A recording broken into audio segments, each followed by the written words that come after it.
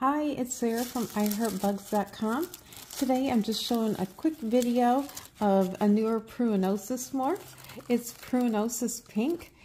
Pictures in this video do not do them justice. They look either white on the bark or orange sometimes, but they are pretty pink. They look very similar to Cubaris, murina, papaya.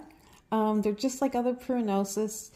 Hardy, great for bioactives, reproduce easily. I went ahead and I put a papaya and a pruinosus pink in the cup so you can see that they are very similar in color. Sorry the lighting is bad, it's raining here today.